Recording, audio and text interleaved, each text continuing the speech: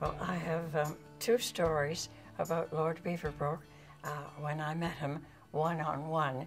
The first story takes place in London. It was shortly after I arrived in London in September of 1951.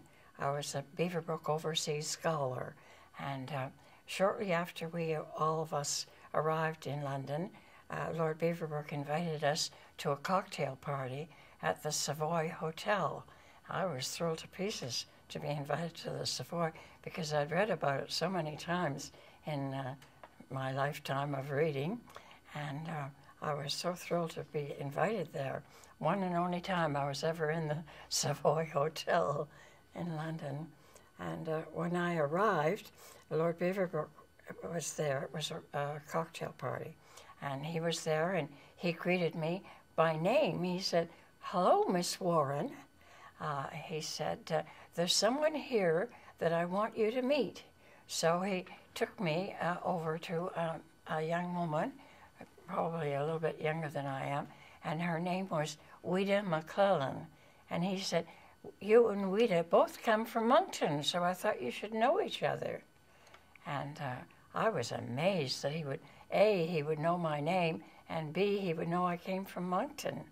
But anyway, he introduced me to Ouida. Ouida was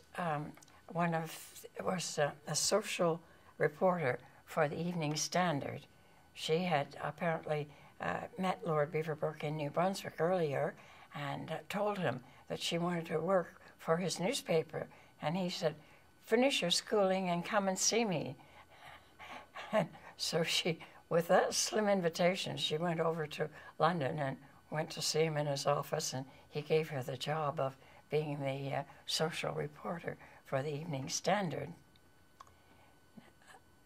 Now, I could go on about Ouida, but I think perhaps I'll tell you now that my second story takes place in Fredericton, and it was somewhere in the mid-50s, probably about 54, 55, 56, somewhere along there. I was at that time the president of the faculty club.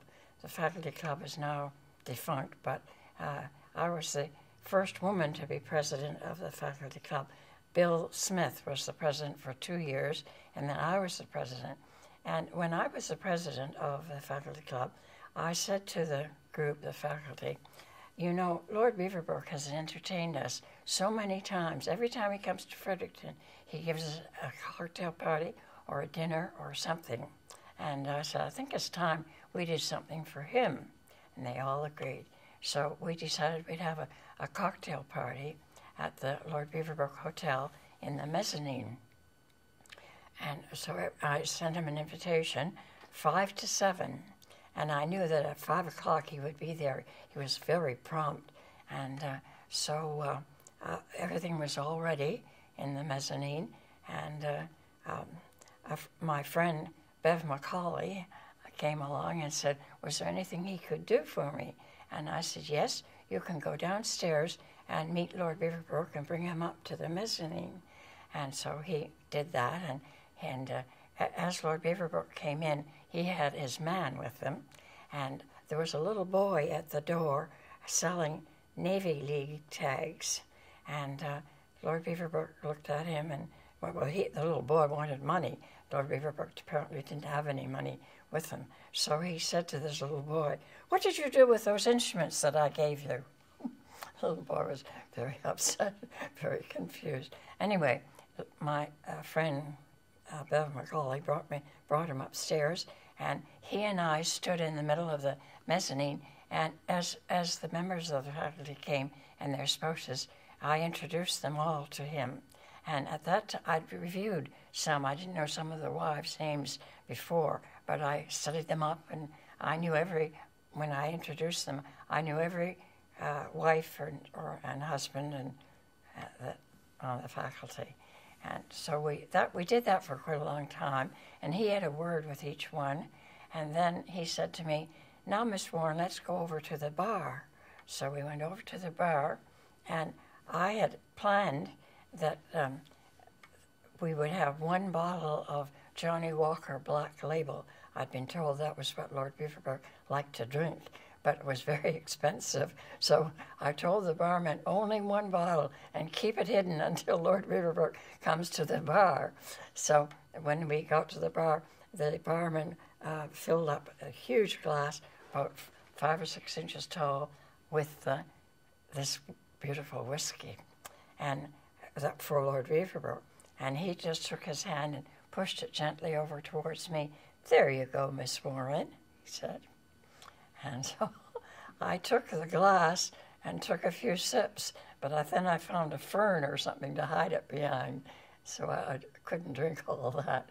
But anyway, that's my story of Lord Beaverbrook. Very kind man. Can you speak to how he impacted your life? Beg pardon? Can you speak to how he impacted your life? Impacted my life. Well, of course, getting an overseas scholarship was wonderful, because it was supposed to be, I was supposed to be a student at the University of London, Queen Mary College, which was in the East End of London, the Mile End Road, which had been badly damaged during the war. And actually, Queen Mary College was really not, well, the library was okay, but the biology department where I was scheduled to work was just being rebuilt. So there wasn't much I could do, but I had a wonderful time. After I'd been there a few days, I decided that there was no use trying to work when there was a laboratory with nothing in it, not even a Bunsen burner. They were still working on replacing it after the war. So I decided I would study London instead. So I used to read up on London in the evening, and the next day I'd go and visit cathedrals and art galleries, and I had a wonderful time. So that was a terrific gift, you know, to a whole year of in June. By June, I went on holidays. Not that I wasn't on holidays before, but I planned a trip all around the southern, started down in southwest England, went up to Wales, over to the Lake District, up to Scotland, and I arranged to meet different friends at different spots. And then I was about 2 months on this tour of Scotland, Wales, and England. And finally, I ended up in Liverpool to come back home again in September of 1951. So I had a wonderful, he really, helped me to travel and to study the British Isles very, very well. He didn't want any of his scholars to go to Europe, and continental Europe. So, there was lots I could do in England, Scotland, and Wales. I have very happy memories of all those visits. Then, of course, here in Fredericton, when I met him here, he was always very kind to me, and I thought he was a very fine person. And I met his family, too, when he came, Sir Max and Lady Vi and some of the children. So it was a great thing to know him. What would be something that you would want future scholars to kind of remember about him? Is there one thing that you think is really important? Well, I think his generosity, probably, because he was so generous. He started his Beaverbrook scholarships in 1920, and, he went on until he died in the 60s, and so many people received them. I remember Florence Snodgrass, who was my friend and a teacher. She was, I think, the first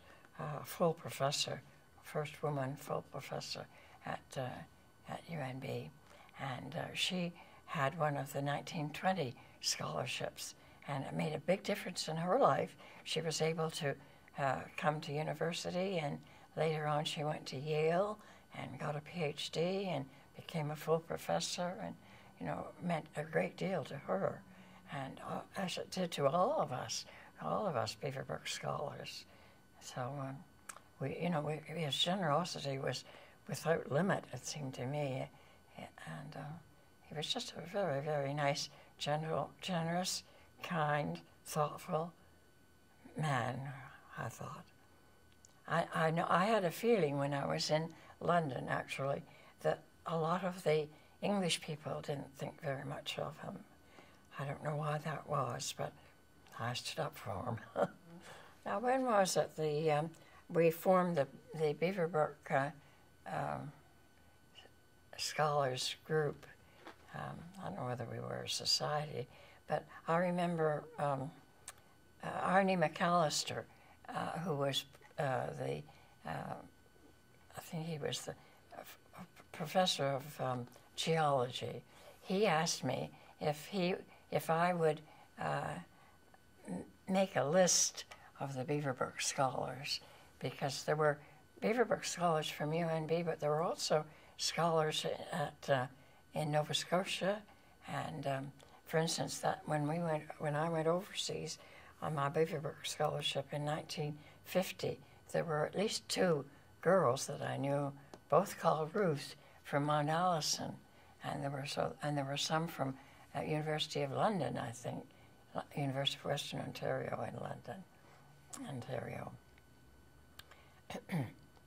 So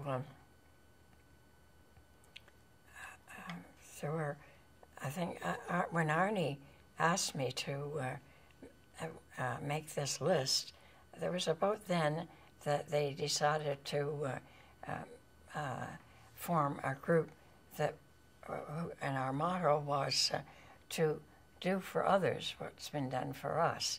And that was when we set up the Lord Beaverbrook Students Award that we give now. We still give it. It's up to about $10,000 a year, I think, now. And we meet we have an official meeting every year in November, and I think it's this Saturday coming up.